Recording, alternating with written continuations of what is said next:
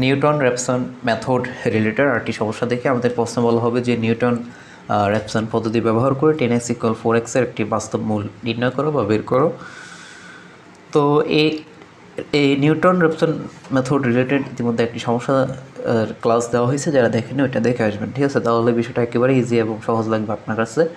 তো সম্পূর্ণ ক্যালকুলেটরের সাহায্যে ব্যবহার করে আমরা কীভাবে বের করতে পারি তো সেটা দেখানোর চেষ্টা করতেছি, তো সবাই দেখতে থাকুন।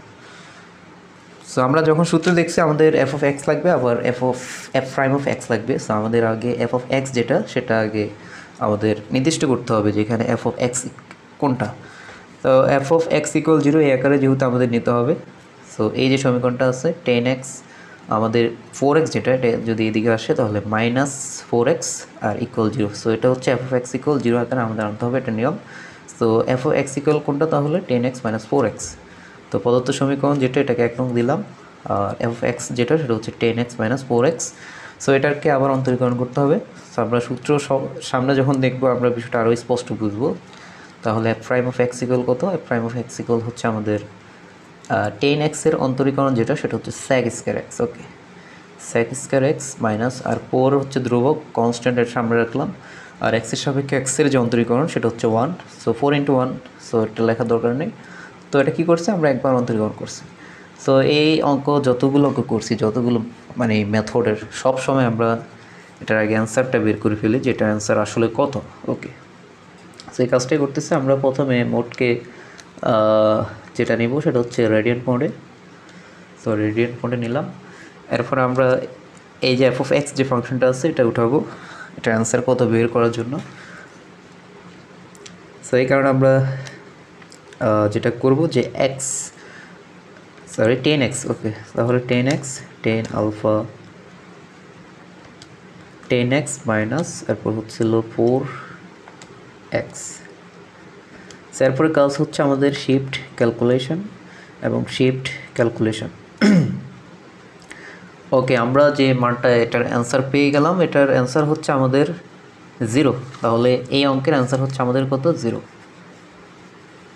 তো এই অঙ্কের অ্যান্সার যেহেতু 0, এখন আমরা এ এবং দুইটা বিন্দু যে নিব এটা কী নেব, আমরা এটা বোঝার জন্য একটু সংখ্যারেখার দিকে যদি খেয়াল করি, এ হচ্ছে আমাদের সেই সংখ্যারেখার মিডলে। ওকে, আশা করি স্পষ্ট দেখা যাচ্ছে। সংখ্যারেখার মধ্যখানে যেটা থাকে সেটা হচ্ছে 0, আর ডান দিকে হচ্ছে পজিটিভ যে মানগুলো 1 2 3, আর বাম দিকে হচ্ছে নেগেটিভ মান। সো -1 -2 -3। ওকে, তো 0 যেহেতু আছে তাহলে আমাদের একটা এর মান নিতে হবে -1 এবং বির মান নিতে হবে 1। সো এটা যদি নেই তাহলে হয়, বাট এটা যদি নেই আমাদের প্রথম যে আসন্ন মূল সেটা সূত্র ছিল যে x not equal a plus b/2, a plus b/2।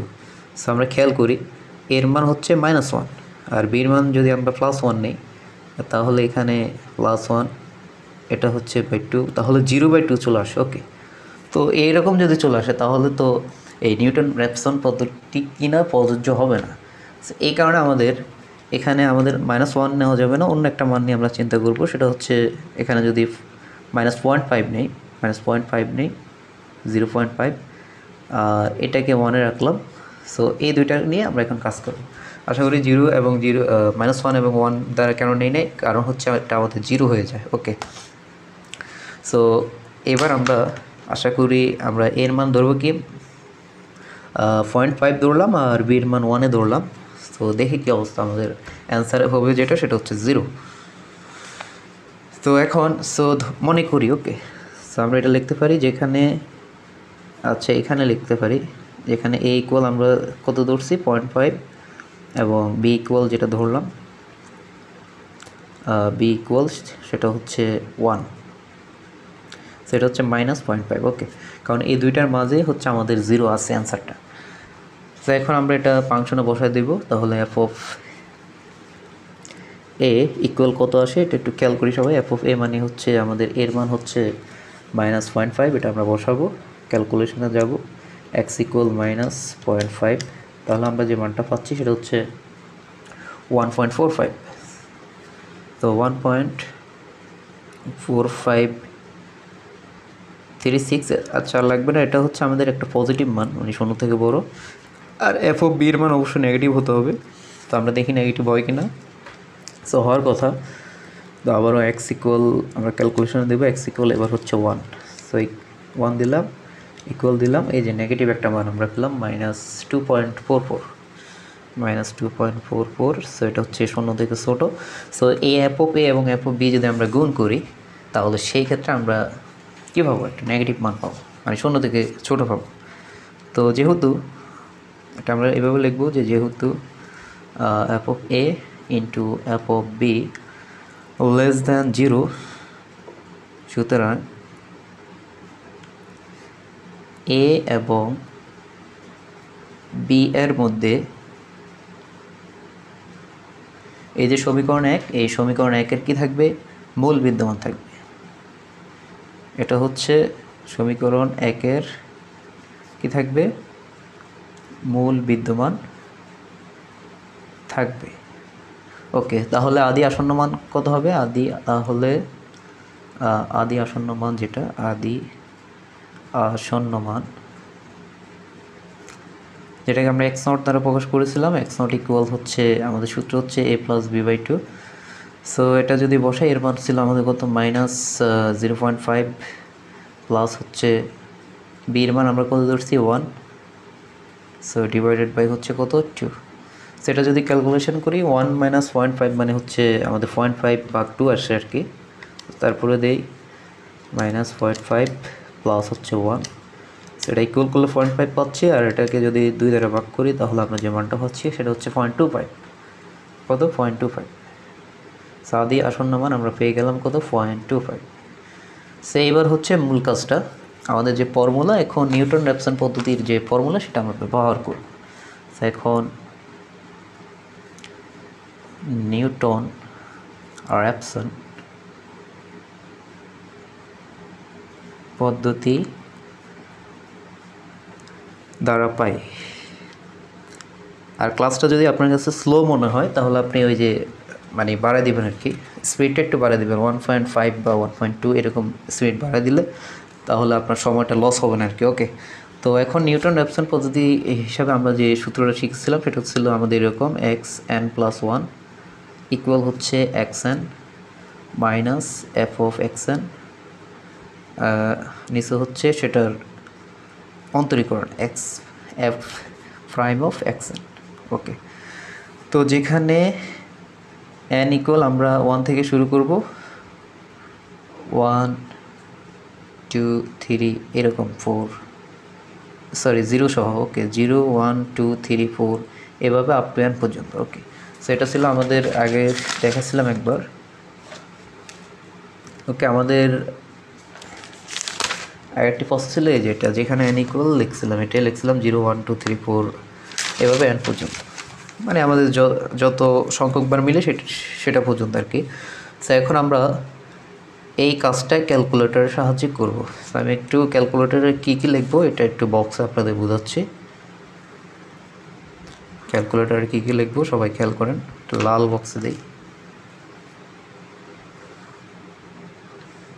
ওকে, ক্যালকুলেটরে আমরা প্রথমে এক্স ইকুয়াল যেটা পেয়েছি এটা আগে লিখবো, যে এক্স ইকুয়াল কত পেয়েছিলাম, 0.25, এটা আগে আমরা লিখবো। সো এরপরে যেটা লিখবো এক্স ইকুয়াল, আবারও লিখবো এক্স, কারণ ক্যালকুলেটরে তো x 1 0 এগুলো নাই, শুধু এক্স আছে। ওকে, এক্স মাইনাস, তো এফ অফ xn মানে হচ্ছে আমাদের এই মানটা 10x - 4x, সেটা আমরা লিখবো 10x - 4x, আর নিচে লিখবো x prime of xn, so সেটা হচ্ছে sec স্কয়ার - 4। সো আমরা খেয়াল করি ক্যালকুলেটরে sec স্কয়ারের কোনো কি নেই, অস্তিত্ব নেই। তো এটা আর কি sec square minus sec square x minus হচ্ছে 4। সো ক্যালকুলেটর sec স্কয়ার যেহেতু নাই, আমাদেরকে এটাকে কনভার্ট করতে হবে 10 স্কয়ার। আমাদের সূত্র জানা আছে আশা করি, যে sec square theta equal 1 plus 10 square theta. So এই সূত্রটা আশা করি সবার জানা আছে, যে sec square theta equal 1 plus 10 square theta. So এটা আমরা এখন ব্যবহার করব। কোথায় আছে এটা আমাদের, এই যেটা sec স্কয়ার x এর পরিবর্তে আমরা কী লিখব, 1 প্লাস 10 স্কয়ার x আর মাইনাস হচ্ছে 4। এই সম্পূর্ণ ক্যালকুলেশন আমরা উঠাবো কীভাবে, তো আবার দেখাই সবাই, খেয়াল করেন সবাই। ওকে, এটা অন দিলাম। আমাদের প্রথমে যেটা করতে হবে এক্স ইকুয়াল 0.25 লিখবো আমরা। এক্স ইকুয়াল, এক্স কোথায় আছে, এই যে এখানে এক্স ইকুয়াল আমরা যেটা পেলাম 0.25, সো এটাকে আমরা ইকুয়াল দিলাম। সো এরপরে কাজ হচ্ছে এই মানগুলো আবার বসানো। সো আবারও এক্স ইকুয়াল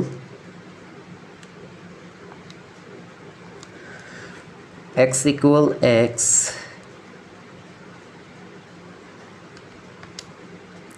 মাইনাস, সো আমরা এখানে ডাবল ব্র্যাকেট ইউজ করবো, ঠিক আছে, কারণ এটা করে আবার এটাকে আমাদের ভাগ করতে হবে। So 10x minus 4x, so 10x minus 4x কোথায় আছে, এই যে এখানে 10x minus 4x। So bracket close করছি প্রথমটার জন্য, এরপরে ভাগ। এবার আমরা আরেকটা ব্র্যাকেট ইউজ করবো যে 1 প্লাস 10 স্কোয়ার এক্স। তো আমরা এখানে একটু সমস্যা, মাঝে মাঝে ক্যালকুলেটর করে আমি চেক করলাম যে 10 স্কোয়ার যখন লিখি তখন এটা অনেক সময় আসে না। সো 10 স্কোয়ার এক্স যেটা, এটাকে আমরা দুইবার 10x ইন্টু 10x লিখতে পারি, একই কথা। ওকে, সো 10x ইন্টু আবারও 10x। তো এখানে 10 স্কোয়ার এক্স কেন লিখি নাই, এটা আমি একটু কয়েকবার চেক করলাম আর কি। ক্যালকুলেটার অনেক সময় 10 স্কোয়ার লিখলে এগুলো আসে না, ঠিক আছে।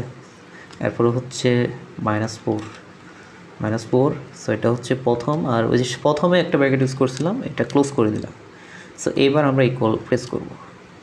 ওকে, তাহলে আমরা যে মানটা পাচ্ছি এটা হচ্ছে এই যে মানটা। ওকে, সো এই মানটাকে আমরা যে মানটা পেলাম এটা হচ্ছে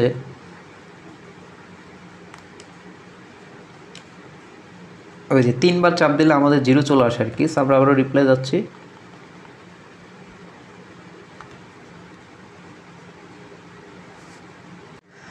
আচ্ছা, আমরা যেখানে ছিলাম আমরা সবাই লক্ষ্য করি আমরা এই মানটা পেয়েছিলাম।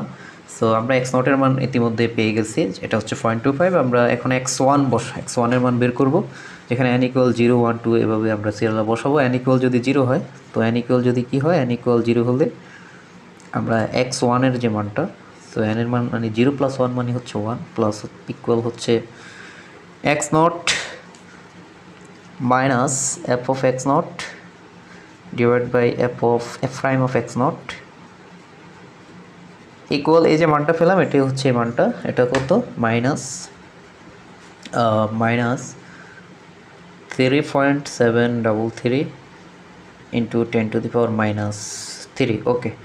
সো এরপরে আমরা আরও কিছু মান বের করবো। এক্স আমাদের অ্যান্সার হচ্ছে 0 হবে। সো এখন যদি n ইকুয়াল যদি 1 হয়, n ইকুয়াল 1 হলে এক্স হচ্ছে আমাদের 1 প্লাস 1 মানে হচ্ছে 2, তাহলে সেক্ষেত্রে আমাদের সূত্রটি হবে এরকম x1 minus f of x1 divide by হচ্ছে প্রাইম অফ x1। সো এটা যদি আবারও আমরা ইকুয়ালস প্রেস করি তাহলে আমরা x1 এর মান পাবো। সো এটা হচ্ছে x1 মান, এটা হচ্ছে 1.15 ইন্টু 10⁻⁸। সো এরপরে আমরা n ইকুয়াল যদি 3 হয় আমাদের অ্যান্সার কিন্তু 0 হবে। n ইকুয়াল যদি 3 হলে x3 ইকুয়াল হচ্ছে কত, x2 minus f of x2 divide by f prime of x2 equal.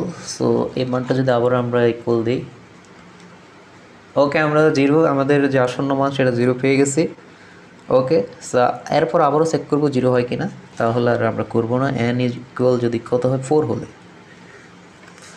x4 equal হচ্ছে x3 minus f of x3 divide by হচ্ছে prime of x3। So equal যদি আবারও আমরা ইকুয়াল দিই, তা আমরা এই যে আবারও 0 আসতেছে। আমরা বুঝতে পারছি যে আমরা যতবারই সামনে যাব আমাদের অ্যান্সার সবসময় 0 আসতেছে। সো এটাই হচ্ছে আমাদের আসন্ন মান। সুতরাং প্রদত্ত, তো এটা লিখে দিতে পারি যেহেতু n ইকুয়াল 3 এবং 4 এর ক্ষেত্রে, n ইকুয়াল 3 এবং 4 এর ক্ষেত্রে x3 ইকুয়াল হচ্ছে x4। সুতরাং প্রদত্ত বা সুতরাং মূলটির আসন্ন মান আমি বলে দিচ্ছি, লেখা খারাপ হচ্ছে, মূলটির আসন্ন মান হচ্ছে কত, 0। সেটাই হচ্ছে আমাদের সলিউশন। তো আশা করি বিষয়টি স্পষ্ট বোঝা গেছে। সো কারো যদি কোনো প্রশ্ন থাকে আপনি অবশ্যই করতে পারেন। ওকে, তো সবাই ভালো থাকবেন। ক্লাসটি ভালো লাগলে বন্ধুদের সাথে শেয়ার করতে পারেন।